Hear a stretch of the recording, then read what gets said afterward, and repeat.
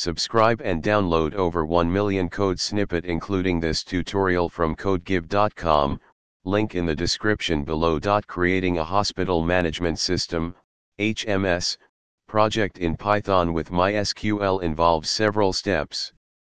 In this tutorial, I'll guide you through the process of setting up a basic HMS using the Flask web framework for Python and MySQL as the database. We'll also include a GitHub repository to share and manage your project. Create the following project structure. Create a MySQL database named hospital_db and a table named patients with columns ID, name, and age.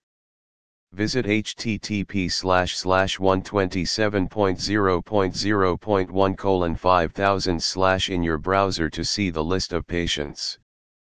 Create a new repository on GitHub and push your project to it. Replace your username and your repo with your GitHub username and repository name. Congratulations! You've created a simple hospital management system using Python, Flask, and MySQL, and you've shared it on GitHub. You can further expand the function.